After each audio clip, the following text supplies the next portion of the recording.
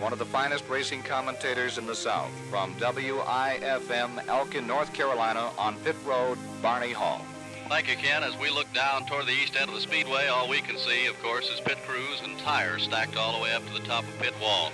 They'll get a chance to put all this equipment to work as the race will be getting underway here very shortly. We'll be right here to cover all the action back to you in the tower. I'm one of those millions of fans growing up that learned about NASCAR listening to you on the radio. Barney is certainly one of those pioneers I think that we all should be grateful for. Richard Petty's STP Oldsmobile. Waltrip dives to the inside. Petty almost put him off in the grass, and Richard Petty will win the Daytona 500. This Daytona 500 has had it all. Donnie Allison, Cale Yarborough crash in turn 3 on that final lap.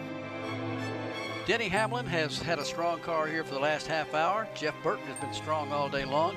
Everything I've learned about how to put it all together and be a citizen of this sport in the garage and in the booth, and really have it become a part of me that I could become a part of it. I've learned from this man here. Earnhardt is using every inch of racetrack, and Elliott gets together with him. Earnhardt goes off in the grass, brings the car back out of the speedway, and keeps it in a straight line and holds on to the lead. Unbelievable.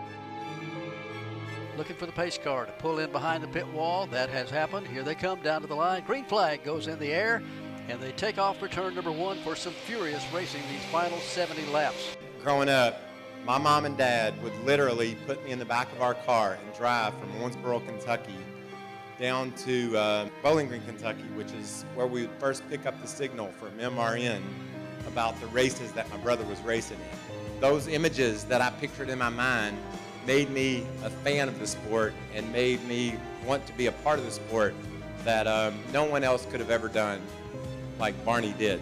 Tell you what we'd like you to do if you would like to do it. When they come off turn number 4 and that pace car hits pit road, would you like to say, here they come to the green for us? Sure.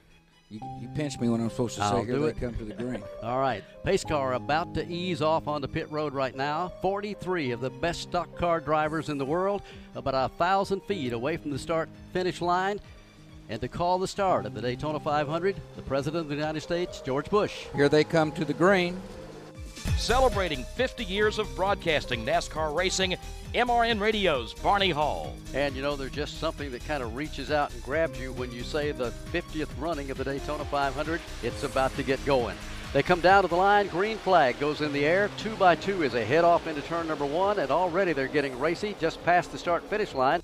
When we first started working on the air together, he and I were sitting down one night, and he said, "Alan, there's nothing wrong with doing things with a little class and a little dignity.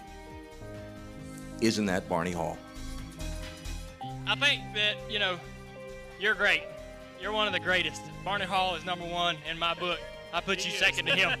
So anything he says is right. I'll tell you that right now. And to our good friend from radio station WIFM Elkin, North Carolina, Barney Hall.